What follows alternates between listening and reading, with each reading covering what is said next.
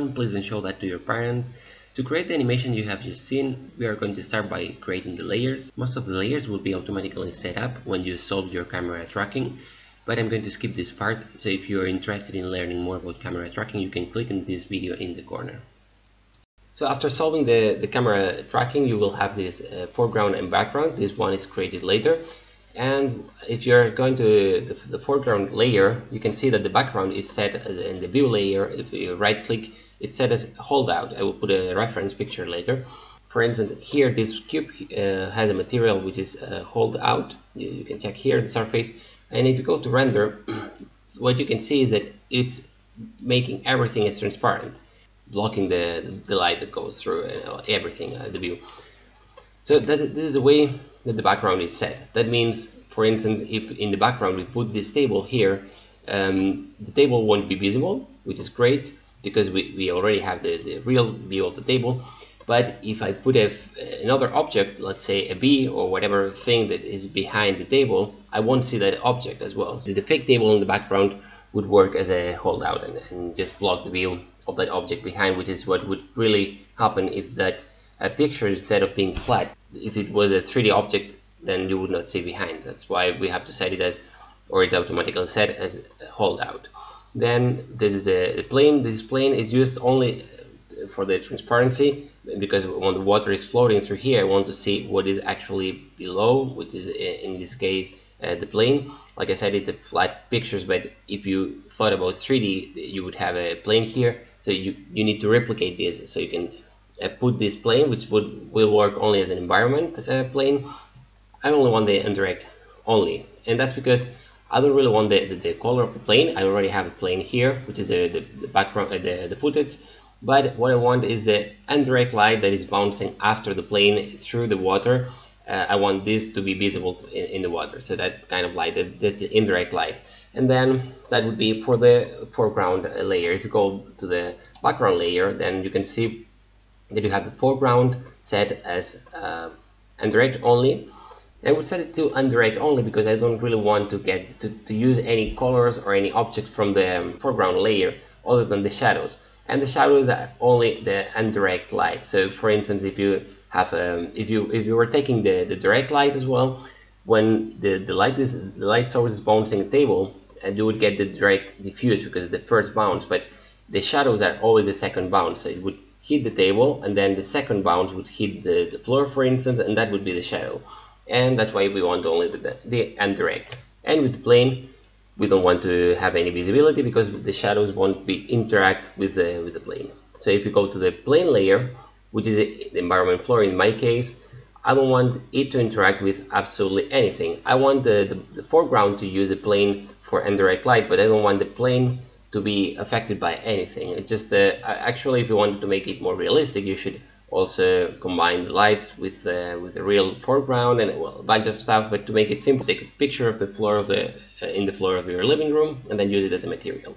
Here you have a reference of how the layers should see each other. So if you're in the foreground, this is the way you should see the background and the environment and the rest. So now let's quickly add the shadow catchers and the objects of the scene. In this case, I'm going to add some, well, one table so that it can hide and block the water from going through, and also the visibility of the water, so you won't be able to see the water that is actually pretending to be below or under the table. The same applies with this machine in the floor, so the water won't go through the machine.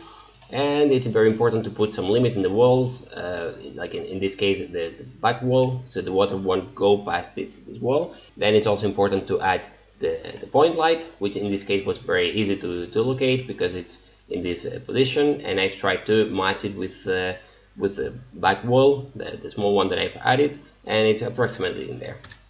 Then something that is coming with the camera tracking setup, which is the floor. And in this case, the floor has to have a hole. But before creating adapting the floor, which by the way comes automatically with setting the tracking scene, remember to put all those objects. If you go to properties, then you have to mark this shadow catcher for all of them. So you have the machine floor, you have the table, you have the wall limit, and of course the floor, well, the ground. So all of those are shadow catchers, and that means the only color that you will see in those objects are the shadow reflections.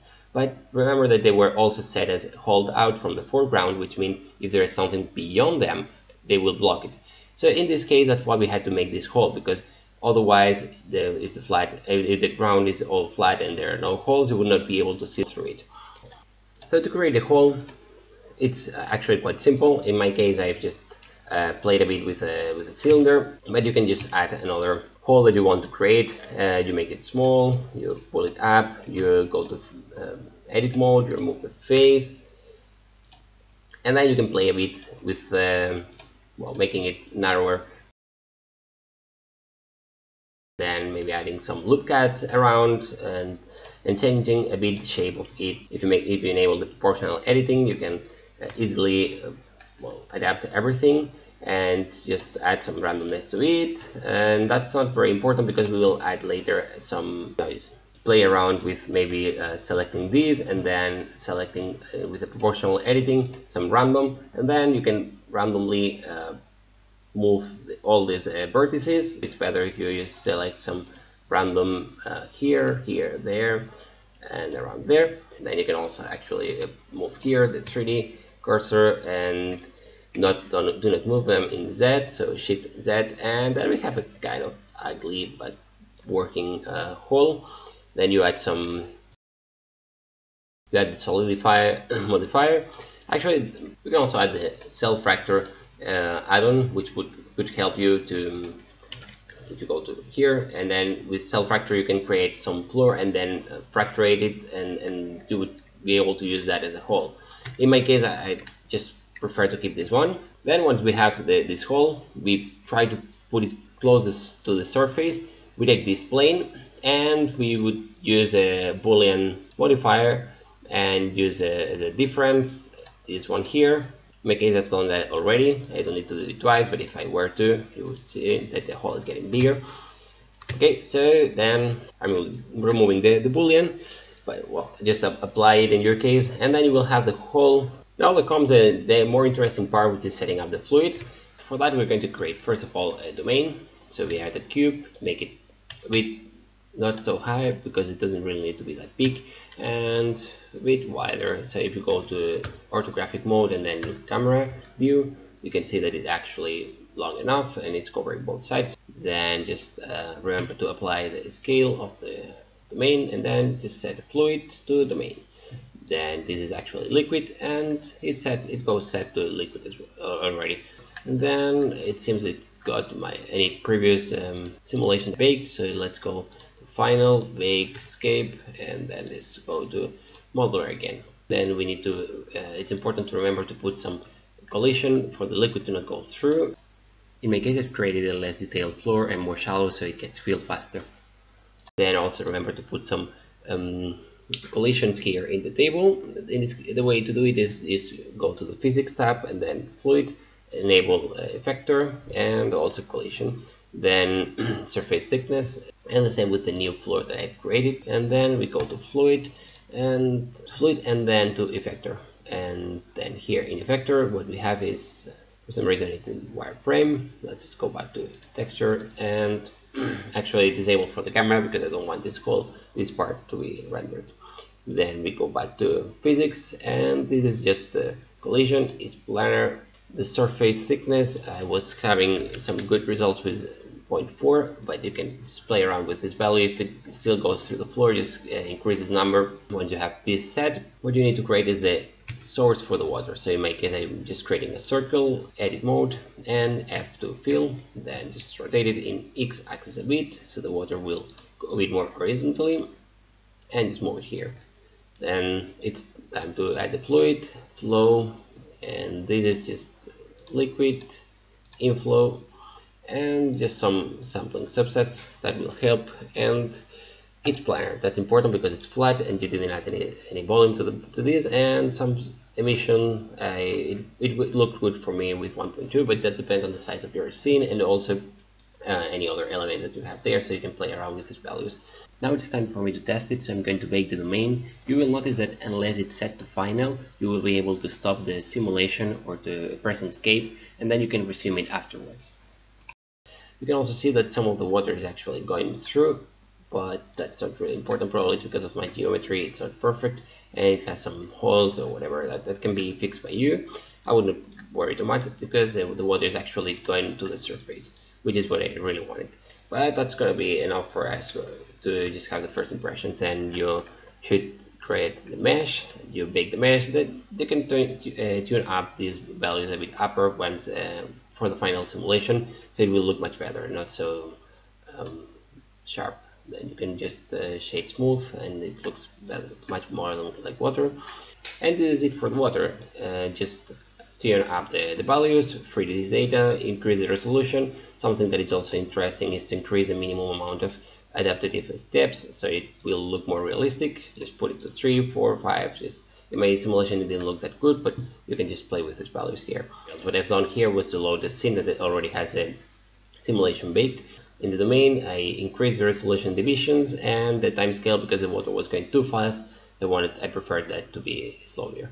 Then something like I wanted less splashes of the water, so I reduced this value here, and some other like increasing the resolution of the mesh so it doesn't look so so steep and so like sharp, and some other parameters that you can increase, smoothing, and so on. And just set this to final. The same with the mesh, set it to final, and just choose a folder to bake the simulation, and that will be it. In regards to the materials, let's go. I forgot, sorry, to mention that we had to add this plane.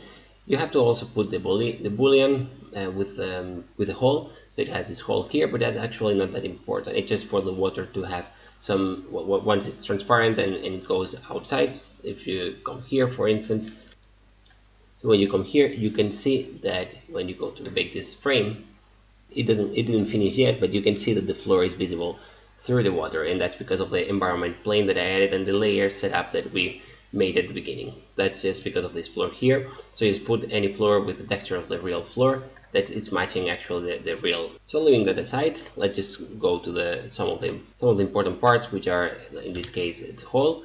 So let's now go to see how to create this kind of irregular displacement for the hole to make it look a bit more realistic. So let's just take a look at the shading. If you go to this tab, and what I've done was for the color to add a color ramp that actually I didn't really use. I just wanted to well, I was thinking about using it, but you could play around with this. And what's really important here is the noise texture. So if you add in the preferences, then the node wrangler here, you would see that if you Ctrl Shift, you will see how it's applied the noise texture in the material.